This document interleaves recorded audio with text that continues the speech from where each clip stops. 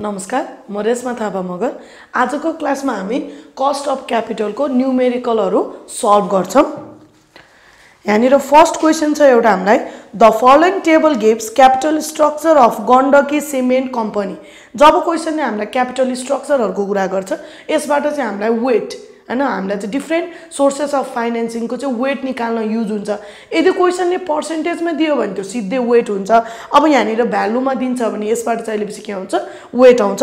जस्तै डेब्ट को 80 मिलियन छ र कमन इक्विटी को 120 million, total liabilities and equity भनेर 200 मिलियन। अब यहाँनिर डेब्ट को वेट निकाल्नु पर्यो भने 80/200 गर्छौं।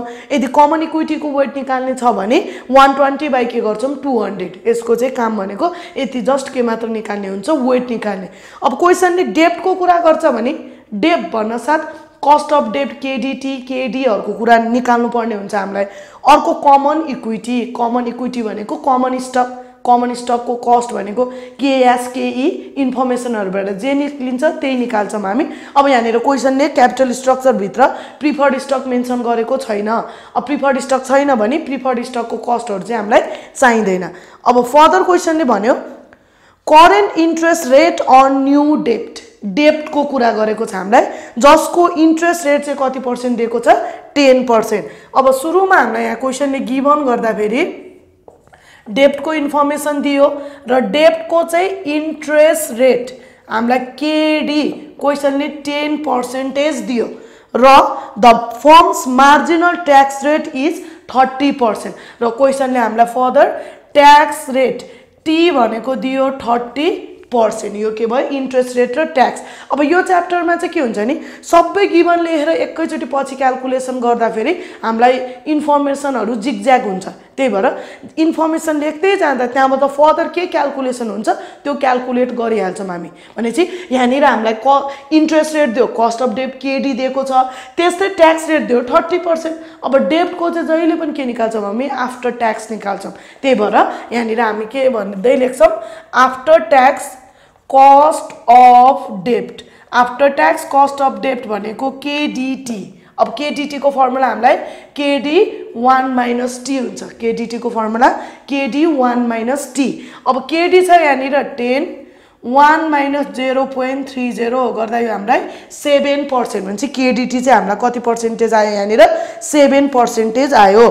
त्यो पछि company Gandaki cement company had just paid dividend. अब डिभिडेन्ड को कुरा गर्न साथ यो के को इन्फर्मेसन हो, स्टक को इन्फर्मेसन हैन। यो हिसाबमा चाहिँ हामीलाई कुन स्टक मात्र भनेको छ, कमन स्टक को कुरा रहेछ।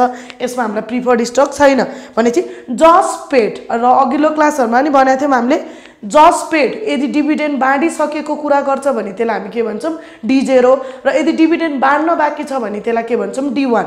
जस्तै डिभिडेन्ड पेडहरुको कुरा गर्छ D0 भयो। Expected to pay, will pay हैन, पछि 3 छ भन्ने जस्तो ल्याङ्ग्वेज आयो भने चाहिँ त्यो के हुन्छ, D1। अब यहाँनिर कम्पनी जस्ट पेड भन्यो भने चाहिँ डिभिडेन्ड त बाँडिसक्यो नि, त्यही भएर बाँडिसकेको डिभिडेन्डलाई अब हामी के भन्छौं, D0। डिभिडेन्ड पेड D0 छ हामीलाई ₹30 per share। Dividend is expected to grow at 6% per year forever। र डिभिडेन्ड चाहिँ कति पर्सेन्टले बढ्दै जान्छ रे, 6%ले बढ्दै जान्छ भने चाहिँ यहाँनिर ग्रोथ रेट जी आयो हामीलाई 6%। यो भनेको 0.06। अब ग्रोथ रेट भयो, D0 पनि छ, जी पनि छ भने चाहिँ यहाँबाट हामी एक्सपेक्टेड डिभिडेन्ड निकालिहाल्छौं।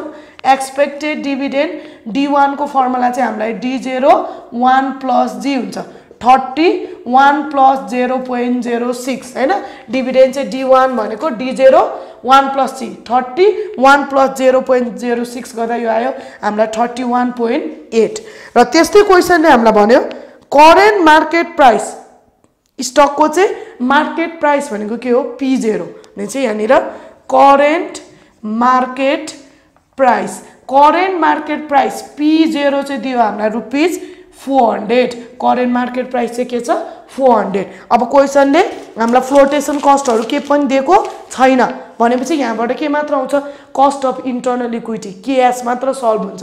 चाहिँ कस्ट अफ कमन इक्विटी, यो भनेको इन्टरनल इक्विटी KS भनेको D1 अपन P0 प्लस के गर्छौं हामी G। यदि फ्लोटेसन कस्ट दिएको भए नेट प्रॉफिट निकालेर एक्सटर्नल इक्विटी पनि निकाल्थ्यौं, छैन, त्यही भएर D1 अपन P0 प्लस के गर्छौं G गर्छौं।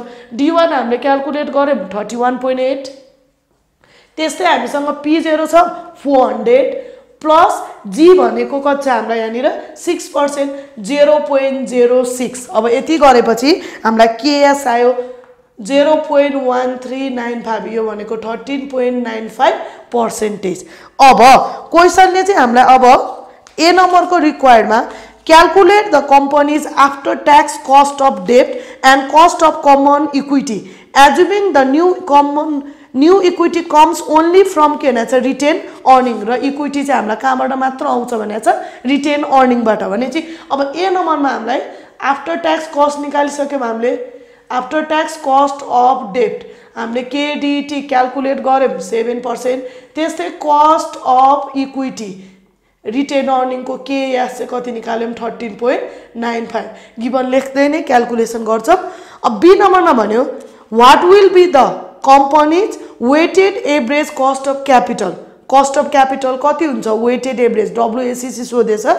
Assume the company maintains present capital भन्यो। अब भने चाहिँ क्वेशनमा हामीलाई सुरुमै डेब्ट 80 मिलियन र कमन स्टक चाहिँ कति दिइरहेछ, कमन इक्विटी चाहिँ 120 मिलियन, त्यही क्यापिटल स्ट्रक्चर मेन्टेन गरेर चाहिँ हामीलाई क्वेशनले के निकाल्यो भने बी नम्बरमा WACC भने चाहिँ calculation of weighted average cost of capital WACC। अब WACC निकाल्नको लागि हामीलाई यहाँनिर दियो सोर्सेसमा क्वेशनले डेब्ट र कमन इक्विटी दिएको छ। डेब्ट हामीलाई भयो अमाउन्ट 80 मिलियन, त्यस्तै कमन इक्विटी छ 120 मिलियन, अनि यो आयो 200 मिलियन। अब यहाँबाट के निकाल्छौं हामी वेट, वेट भनेको डेब्ट छ 80, टोटल कति छ 200, भनेपछि 80 डिवाइड बाइ 200 गर्दा यो 0.40 आयो, त्यस्तै 120 डिवाइड बाइ 200 गर्दा यो 0.60, यो चाहिँ के निकाल्यौं हामीले वेट। अब हामीले निकालेको कस्ट, अब कस्ट को कुरा गर्दा डेब्ट को लागि के युज गर्छौं हामी केडीटी युज गर्छौं, र त्यस्तै कमन इक्विटी को लागि युज गर्छौं केएस इन्टरनल इक्विटी भनिरहेछ, अनि चाहिँ W इन्टु के गर्छौं। अब यहाँनिर 0.40 इन्टु 7 गर्दा यो आयो 2.8, त्यस्तै 0.60 इन्टु 13.95 गर्दा यो आयो 8.37, भनेपछि WACC भनेको 11.17%। Weighted average cost of capital जसभित्र डेब्ट र कमन इक्विटी छ त्यो WACC चाहिँ कति आयो हामीलाई 11.17%। अर्को एउटा क्वेशन छ the following table gives earning per share figure for the mega trading company during the preceding 5 year। हामीलाई चाहिँ तल टेबल दिइरहेको छ जसमा चाहिँ के दियो earning per share EPS। The firms common stock is now selling for ₹70 per share, stock चाहिँ अहिले 70 मा कारोबार भइरहेछ भने चाहिँ कमन स्टक को इन्फर्मेसन दिइरहेको छ हामीलाई, र करेन्ट सेलिङ प्राइस दियो। करेन्ट सेलिङ प्राइस भनेको हाम्रो P0, हामीलाई P0 दियो क्वेशनले ₹70, यो पछि एन्ड द एक्सपेक्टेड डिभिडेन्ड हामीले के भनेछौं जहिले पनि यो डिभिडेन्डको केसमा यदि डिभिडेन्ड पेड भन्छ बाँडिसक्यो भन्छ नि D0 भयो। अब एक्सपेक्टेड भन्न साथ यो के भयो D1 भयो, भनेपछि यहाँनिर expected dividend at the and of the current year हैन। अब एक्सपेक्टेड डिभिडेन्ड भनेछ हामीलाई एक्सपेक्टेड डिभिडेन्ड D1 भनेको हामीलाई 60% अफ 2016 EPS, हामीलाई चाहिँ एक्सपेक्टेड डिभिडेन्ड D1 भनेको 60% अफ 2016 EPS, भनेपछि 2016 मा त्यो टेबलमा हामीलाई EPS दिएको छ 7.8, यो गर्दा फेरि हाम्रो D1 आयो 4.68। अब यो पछि फर्दर क्वेशनले भने हामीलाई because investor expect past trend to continue G may be based on the following the earning growth rate। अब के भनेछ ग्रोथ रेट दिएन र ग्रोथ रेट चाहिँ यहाँ जुन टेबल छ त्यहीबाट चाहिँ उले ग्रोथ रेट निकाल्यो भनेछ।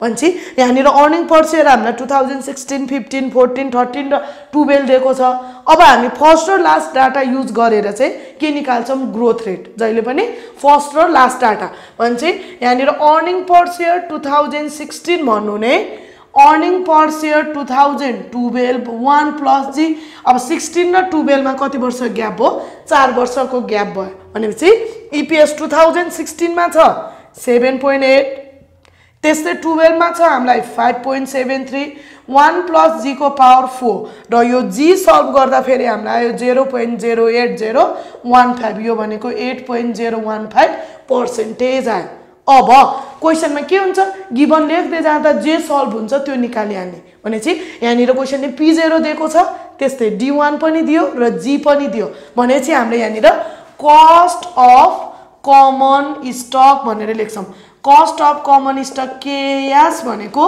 d1 divide by p0 plus के गर्दिहाल्छौं g भनेपछि d1 हामीलाई दिएको छ 4.68 p0 क्वेशनले सुरुमै दियो 70 र g छ हामीले क्याल्कुलेट गरेको 0.08015 र यति सल्भ गर्दा फेरि हाम्रो KS आउँछ 0.1470 यो भनेको 14.70% अब स्टकको कुरा सक्यो त्यो पछि current interest rate on new डेब्ट अब डेब्ट को कुरा गर्यो र डेब्ट भन्छ भने यहाँनिर के दियो इन्ट्रेस्ट रेट र इन्ट्रेस्ट रेट भनेको सिधै क्वेशनले हामीलाई केडी दिएको छ यहाँनिर 10% त्यस्तै the firms marginal tax rate is 30% र हामीलाई चाहिँ ट्याक्स रेट चाहिँ दियो 30% जहिले पनि ट्याक्स रेट दिन्छ र केडी दिन्छ भने आफ्टर ट्याक्स चाहियो केडी मात्र भएर हुँदैन जहिले पनि हामीलाई के चाहिन्छ आफ्टर ट्याक्स कस्ट अफ डेब्ट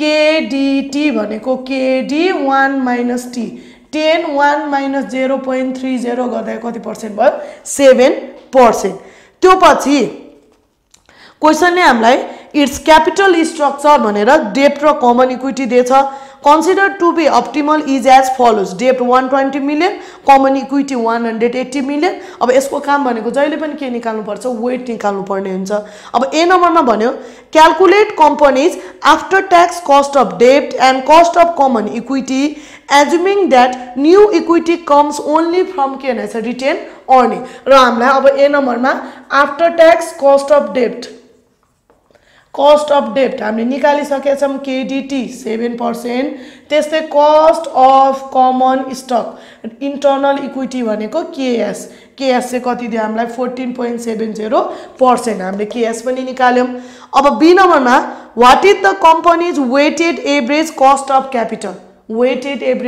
क्यापिटल कति हो again assuming that present capital structure is maintain अहिलेको क्यापिटल स्ट्रक्चर जुन डेब्ट र कमन इक्विटी को भ्यालु दिएको छ त्यसलाई नै मेन्टेन गरेर के निकाल्ने भनेको छ WACC भने चाहिँ हामी लेख्दा calculation of weighted average cost of capital WACC गर्छौं अब हामीलाई यहाँनिर क्वेशनले दियो सोर्सेसमा डेब्ट र कमन इक्विटी यस्तै हामीलाई अमाउन्ट दियो भ्यालु डेब्ट को छ रुपीज 120 मिलियन त्यस्तै कमन इक्विटी को छ 180 मिलियन र टोटल छ 300 मिलियन र वेट निकाल्दा के गर्छौं हामी आफ्नो भ्यालु डिवाइडेड बाइ टोटल गरेर हामी के निकाल्छौं वेट 120 डिवाइड बाइ 300 गर्दा 0.40 त्यस्तै 180 डिवाइड बाइ 300 गर्दा 0.60 अब कस्ट को कुरामा